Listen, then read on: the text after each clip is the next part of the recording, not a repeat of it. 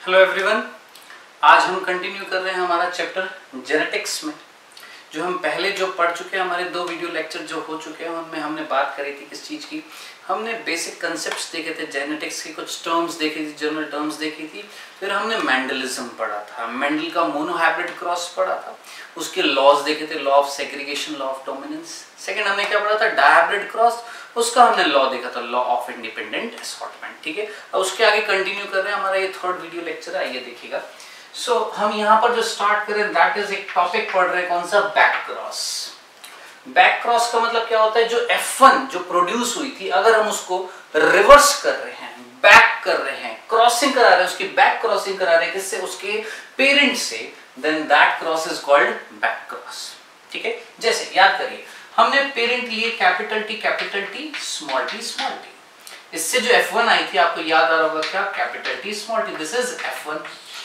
अब F1 को मैं इन पेरेंट्स से अगर क्रॉस कराऊंगा then that cross is called back cross. ठीक है, अब इमेजिन करें F1 को अगर मैं डोमिनेंट पेरेंट के साथ क्रॉस कराता हूं तो ऐसा बैक क्रॉस क्या कहलाएगा, आपका आउट क्रॉस। और अगर F1 को रिसेसिव पेरेंट से क्रॉस कराता हूं तो that cross is called test cross. It means back cross कितने तरीके का हो गया हमारा, 2, कौन सा, out cross and test cross. Out cross में हम F1 को किससे क्रॉस करा रहे हैं, डोमिनेंट पेरेंट से, और टेस्ट क्रॉस में F1 को क्रॉस करा रहे हैं किससे, रिसेसिव पेरेंट से। ठीक है, देखिएगा कैपिटल T, स्मॉल t हमारी F1 थी, आउट क्रॉस में हम किससे क्रॉस कराएंगे, कैपिटल T। अब आप जानते हैं ये पेरेंट जो है, इससे जो गैमेट बनेंगे वो क्या बनेंगे, कैपिटल T और small t।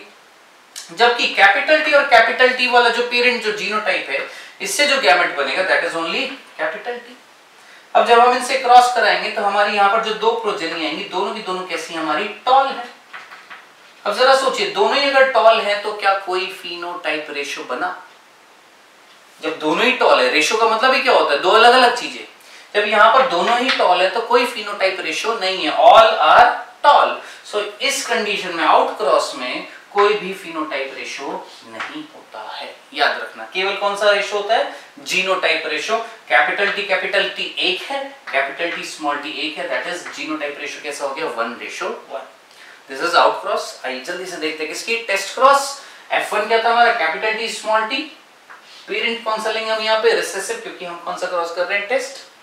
Capital T small t, इससे 2 गैमेट बनेंगे, और यहाँ single type of gamete, type देख रहा हूं मैं यहाँ पर, ये नहीं देख रहा कितने तरीके के गैमेट्स बनेंगे, कितने टाइप्स बन रहे हैं यहाँ से, केवल एक ही तरीके का बनेगा, कौन सा, स्मॉल t। क्रॉसिंग कराएंगे, कैसा आएगा, टॉल पेरेंट आएगा और टॉल प्रोजेनी आएगी, और कैसी आएगी आपकी, ड्वार्फ आएगी। ठीक है, यानी जरा सोचिए 50% क्या होंगे टॉल, 50% क्या होंगे आपके ड्वार्फ, यानी फिनोटाइप रेशो क्या आएगा, 1:1। सिमिलरली जीनोटाइप रेशो भी क्या आएगा, 1:1। कैपिटल T स्मॉल t 1 है, स्मॉल t 1 है। क्लियर है, so this is test cross and this is out cross. Clear है ये वाला। ओके, सो नेक्स्ट टॉपिक जो हम पढ़ने वाले हैं वो बहुत इंपॉर्टेंट टॉपिक है, that is called gene interaction. ठीक है, अब जिस तरीके से मैं आपको पढ़ा रहा हूं उसी तरीके से इसको समझने की कोशिश करिएगा। देखिएगा, जीन इंटरेक्शन यानी जीन्स के बीच में इंटरेक्शन किस तरीके से होता है। देखिएगा, जीन इंटरेक्शन 2 तरीके का होता है, one is called allylic interaction and one is called non allylic interaction. अब मीनिंग क्या है समझने की कोशिश करिए। देखिएगा, ध्यान से सुनिएगा। सपोज ये हमारे पास 2 क्रोमोसोम है, ये क्रोमोसोम फर्स्ट है, ये भी फर्स्ट है, ये मदर का है, ये फादर का है। बोथ आर कॉल्ड होमोलोगस, क्योंकि सेम लोकेशन पर एक जीन की 2 फॉर्म, आप जानते हैं कौन, एलील्स। ठीक है, ये भी एक एलील है, ये भी एक एलील है, और 2 एलील मिलकर एक कैरेक्टर को क्या कर रहे हैं, डिसाइड। इट मींस या तो कैपिटल T या स्मॉल t यहां पर अगर होगा तो कौन सा कैरेक्टर होगा, टॉल यानी हाइट। आइदर क्या हो सकता है, यहां पर कैपिटल T, यहां पर capital T, again toll, height. Small t यहां हो सकता था क्या, ड्वार्फ। यानी कहीं ना कहीं एक जीन की जो 2 फॉर्म है वो अगर आपस में इंटरैक्ट करके एक कैरेक्टर प्रोड्यूस कर रही है, then such interaction is called allylic interaction. Simple सा कंसेप्ट था। अब देखिए, नॉन एलेलिक इंटरेक्शन का मीनिंग क्या है। देखिए बच्चों, यहां पर ये 2 क्रोमोसोम है, अगेन फर्स्ट, एक मदर और एक फादर। यहां पर एक कैपिटल T और एक स्मॉल t एलील था। ठीक है, एक जीन की 2 फॉर्म थी, कैपिटल T और स्मॉल t। सिमिलरली एक और एलील था, कौन? कैपिटल सी और स्मॉल सी।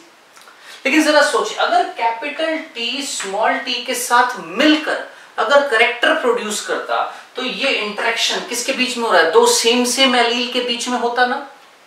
लेकिन यहां पर सिंबल देखिए मैंने क्या दिखाया, कैपिटल टी स्मॉल टी के साथ ना इंटरेक्ट करके किसके साथ इंटरेक्ट कर रहा है? स्मॉल सी के साथ इंटरेक्ट कर रहा है और एक करेक्टर प्रोड्यूस कर रहा है, सपोज फ्लावर का कलर। अब जरा इमेजिन करें, कैपिटल टी एक अलग एलील है और स्मॉल सी एक अलग एलील है, दो अलग अलग एलील्स के बीच में क्या हो रहा है? यहाँ पर इंटरेक्शन हो रहा है जिससे एक करेक्टर प्रोड्यूस हो रहा है। सच interaction is called non allylic interaction.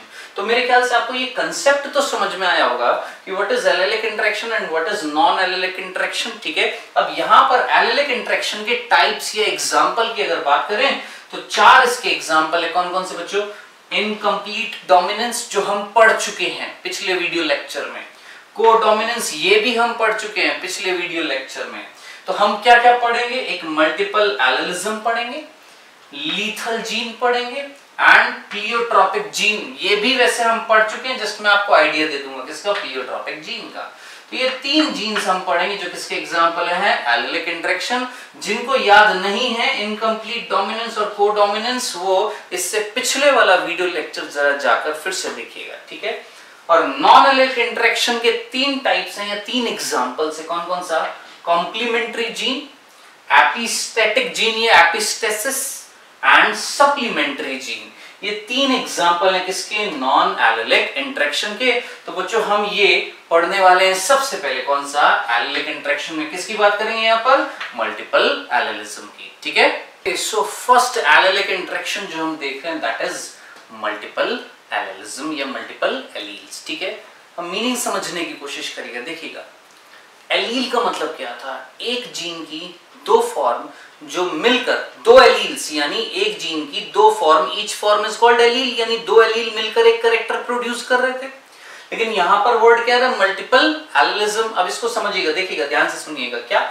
More than two alternative forms of A same gene called multiple alleles, ठीक है। अब देखिएगा, ध्यान से सुनिएगा। सपोज एक जीन है कौन? आई, जिसका नाम है आइसोग्लूटिनिन, ठीक है, जिसकी दो फॉर्म्स हुआ करती थी। कौन सी? आई ए और आई बी। कितनी होती थी? दो, एक आई ए और एक आई बी, ठीक है। ये दो फॉर्म थी, आई ए और आई बी। ये दोनों मिलकर करेक्टर प्रोड्यूस करती थी, ठीक है। अब हमने बोला इस जीन के अंदर, आई जीन की ये जो दो फॉर्म थी इनमें म्यूटेशन हुआ, आइदर आई ए में हुआ या आई बी में हुआ। एक ऐसा म्यूटेशन हुआ जिससे एक नया जीन बन गया। कौन सा? आई जीरो या आई ओ, कई बच्चे बोल देते हैं, एक्चुअली ये आई जीरो है, ठीक है। अब ये जो जीन जो बना है ये भी रेगुलेट करेगा किसको? एक करेक्टर को। अब जरा सोचिए, एक जीन की कितनी फॉर्म्स है? दो फॉर्म है कि दो से ज्यादा है? दो से ज्यादा है। और दो से ज्यादा फॉर्म्स मिलकर एक करेक्टर को रेगुलेट करे। कौन सा? हमारा ABO ब्लड ग्रुप को रेगुलेट कर रही हैं। सच phenomena is called multiple allele. तो पहला तो मीनिंग समझिए, मल्टीपल एलील का मतलब क्या था कि एक जीन की दो से ज्यादा फॉर्म अगर मिल रही हैं तो वो कौन सा फिनोमेना शो कर रही हैं? Multiple allelism. और क्वेश्चन आपसे नीट में पूछा जाता है कि मल्टीपल एलिलिज्म में जो एक्स्ट्रा फॉर्म जो बन रही हैं वो कौन सी प्रोसेस से बनती हैं? याद रखना, it occur due to mutation. ये जो एक्स्ट्रा फॉर्म जो बनी है ये किससे बनी है? Due to the mutation. Clear है? अब देखिएगा, ध्यान से सुनिएगा। हम यहाँ पर जो एग्जांपल ले रहे हैं मल्टीपल एलिलिज्म का, वो क्या ले रहे हैं? हमारा ब्लड ग्रुप। तो पहली चीज देखिए, यहाँ पर ये डिस्कस करने की जरूरत नहीं है क्योंकि ये 11th क्लास में आ चुका है आपके ब्लड ग्रुप कितने टाइप्स के होते हैं। अब कई बच्चे बोलेंगे सर हमारे ब्लड ग्रुप 4 तरह के, कौन से? ABO। मैं बोलूंगा नहीं, हमारे ब्लड ग्रुप कितने तरीके के होते हैं? दो। एक होता है ABO ब्लड ग्रुप और एक होता है RH ब्लड ग्रुप, ठीक है। दो होते हैं। कौन का? एक ABO ब्लड ग्रुप और एक होता है RH। कभी सुना होगा आपने। हम बोलते हैं क्या भैया आपका ब्लड ग्रुप क्या है, तो सामने से आंसर मिलता है क्या? B positive. अब B जो है वो किसका टाइप है? ABO ब्लड ग्रुप का।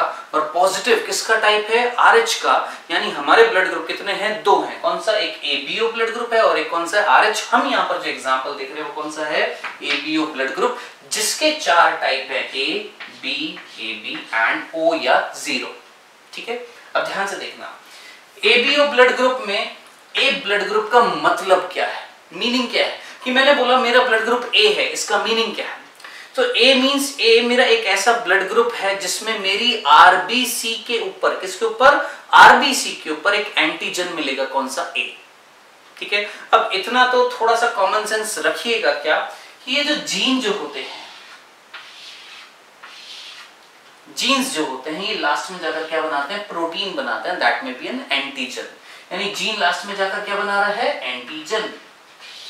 ये 12th क्लास में ही आएगा, जब हम फर्दर और आगे डिस्कस करेंगे, मॉलिक्यूलर जेनेटिक्स जब पढ़ेंगे वहां पर आएगा। अभी सिर्फ इतना सा याद रखना, क्या एक जीन लास्ट में जाकर क्या बना रहा है? एंटीजन बना रहा है, which is a kind of protein.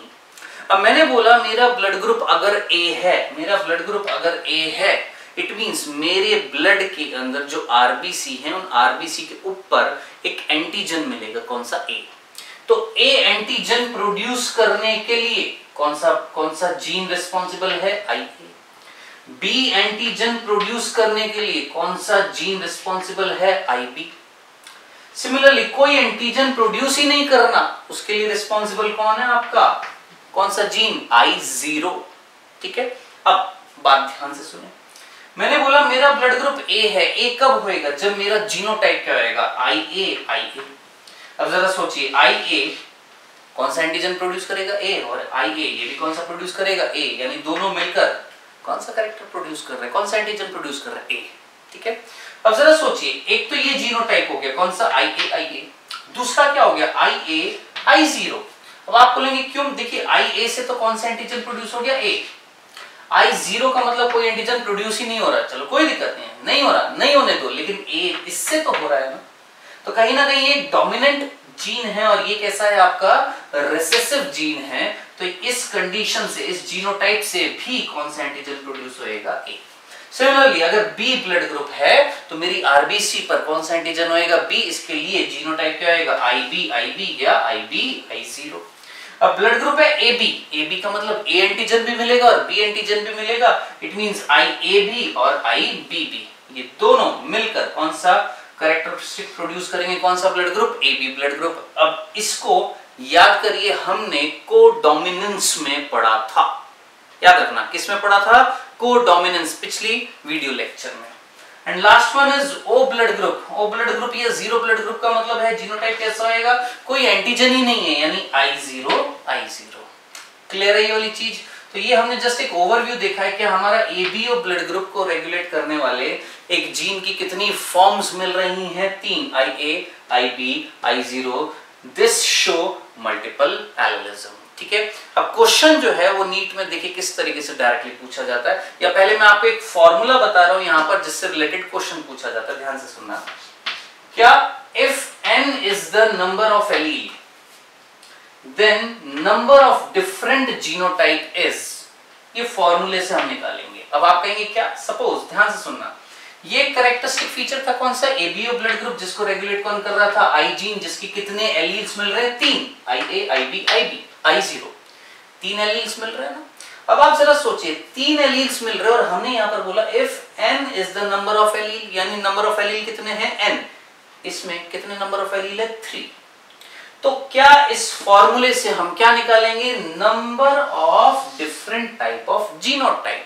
तो देखिएगा इस एग्जांपल में नंबर ऑफ n कितना है? यहाँ पर 3 है ना, इस फॉर्मूले में रखिए 3, ब्रैकेट में 3 + 1 यानी 4, 4 3 12, 12 डिवाइड बाय 2 यानी कितना आया? 6। यानी नंबर ऑफ डिफरेंट जीनोटाइप जो बनेंगे यहाँ पर कितने तरीके के बनेंगे? 6। देखिएगा यहाँ पर A ब्लड ग्रुप से 2 जीनोटाइप, B ब्लड ग्रुप से 2 जीनोटाइप, AB से 1, 0 से 2, sorry 1। Total number of genotype जरा देखिए यहाँ पर कितने जीनोटाइप आपको दिखाई दे रहे हैं? 6। IA, I0, IB, I0, IA, IB, I0। Total कितने जीनोटाइप बन रहे हैं यहाँ पर? 6। ठीक है, तो इस तरीके से अगर आपसे नीट में क्वेश्चन पूछा जाए, suppose if A gene has 4 alleles, then how many genotypes can be possible? तो आप सीधा सा आंसर देंगे क्या? 4 × 5, 20 डिवाइड बाय 2, कितना आंसर आ जाएगा? 10। क्लियर है? तो ये हमारा टॉपिक था, that is called multiple allelism. ये फर्स्ट हमने क्या देखा है? Allylic interaction. ठीक है, अब सेकंड देखेंगे हम कौन सा? Lethal gene. ओके, सेकंड जो हम एलेलिक इंटरेक्शन देख रहे हैं that is called lethal gene. ठीक है, अब देखिए नाम में लीथल आ रहा है, लीथल का मतलब हार्मफुल, घातक। ठीक है, अब यहां पर लीथल जीन का मतलब क्या है, समझना है इस चीज को। एक ऐसा जीन जो अगर कौन सी कंडीशन में आ जाए, होमोजाइगस, अगर कैसा हो जाए, होमोजाइगस कंडीशन में आ जाता है अगर कोई जीन, जिससे क्या हो सकती है, डेथ हो सकती है इसकी ऑर्गेनिज्म की। ठीक है, तो हमने क्या बोला, लीथल जीन कैसा जीन है, एक ऐसा जीन जो जब कौन सी कंडीशन में आ गया, होमोजाइगस, तो क्या कर देगा, उस ऑर्गेनिज्म को एम्ब्रियोनिक कंडीशन में क्या कर देगा, मार देगा। ठीक है, तो देखिएगा इस लीथल जीन को सबसे पहले डिस्कवर्ड किसने किया था, क्यूनॉट ने। साइंटिस्ट का नाम याद रखना, क्या, क्यूनॉट ने। किसमें, एनिमल्स में। किसमें, पर्टिकुलरली माइस के बॉडी कलर में। ठीक है, माइस का जो बॉडी कलर है उस कैरेक्टरिस्टिक फीचर में कौन सा जीन डिस्कवर्ड किया था, लीथल जीन। किसने, क्यूनॉट ने। उन्होंने क्या देखा, देखिएगा, उन्होंने देखा कि येलो बॉडी कलर जो है किसका, माइस का, उसको रेगुलेट करने वाला एक जीन है कौन, कैपिटल वाई, जो कैसा है, लीथल है। जबकि स्मॉल वाई जो नॉन लीथल है वो कौन सा कैरेक्टरिस्टिक फीचर को रेगुलेट कर रहा था, ब्राउन बॉडी कलर। यानी दो बॉडी के कलर, एक येलो है और एक ब्राउन है। अब ध्यान से सुनना, क्या ये वाला जीनोटाइप माइस में कभी पॉसिबल हो पाएगा, नहीं हो पाएगा। क्यों, क्योंकि हमने यहां पर जीन कौन सा बोला, लीथल जीन, कैपिटल वाई की स्मॉल वाई, कैपिटल वाई। और हमने बोला था लीथल जीन अगर कौन सी कंडीशन में आ गया, होमोजाइगस। देखिएगा यहां पर कैसा है, होमोजाइगस है या नहीं है, कौन, लीथल जीन, कौन, कैपिटल वाई, कैसी कंडीशन में आ रहा है, होमोजाइगस, तो वो माइस क्या हो जाएगा, मर जाएगा। अब जरा सोचिए, क्या ये वाला जीनोटाइप पॉसिबल है, स्मॉल वाई स्मॉल वाई? हाँ जी बिल्कुल है।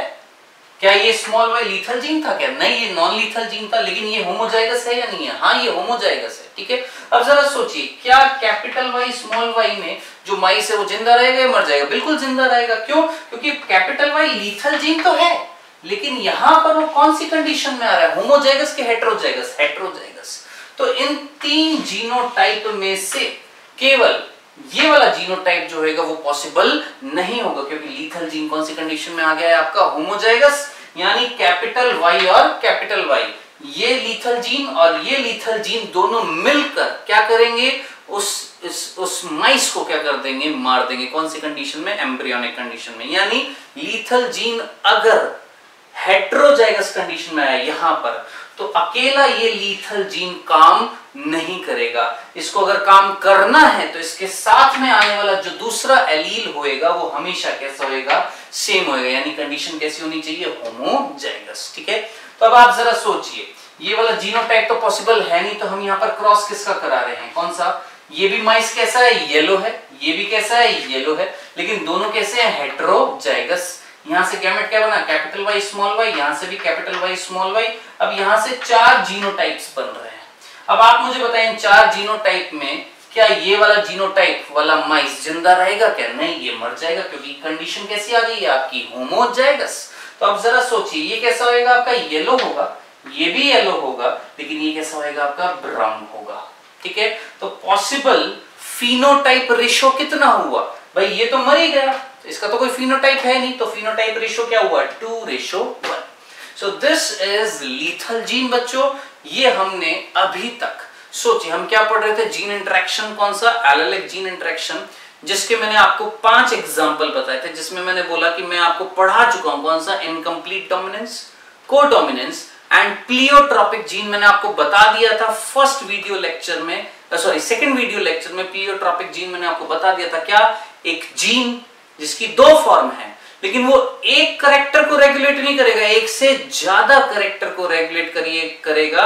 जाकर जरा प्रीवियस वीडियो लेक्चर को देखिए, जहां पर जब हमने मेंडल के 7 कॉन्ट्रास्टिंग करेक्टर पढ़े थे, तो उसमें 6th और 7th करेक्टर जो हमने पढ़ा था, कौन सा, सीड का कलर और फ्लावर का कलर, इन दोनों कैरेक्टरिस्टिक फीचर को रेगुलेट करने वाले एलील्स आपके कौन से क्रोमोसोम पर मिल रहे थे, फर्स्ट पर। ठीक है, और अलग अलग नहीं थे, एक ही एलील, समझ रहे हैं, एक ही जीन की 2 फॉर्म 2 करेक्टर को रेगुलेट कर रही थी। उस फिनोमेना को हमने क्या बोला था, प्लियोट्रॉपिक जीन। तो बच्चों ये हमने पूरा कंप्लीट किया है हमारा कौन सा इंटरेक्शन, एलेलिक इंटरेक्शन। इसको पढ़िएगा अच्छे से, कोई कंफ्यूजन हो तो पूछिएगा। ठीक है, अब नेक्स्ट वीडियो लेक्चर में जब हम मिलेंगे तो हम बात करेंगे किसकी, नॉन एलिलिक इंटरेक्शन में 3 एग्जाम्पल पढ़ेंगे। कौन कौन सा, complementary gene, epistatic gene and supplementary gene. ठीक है, अब ये नेक्स्ट वीडियो लेक्चर में पढ़ेंगे। ठीक है, ओके बाय।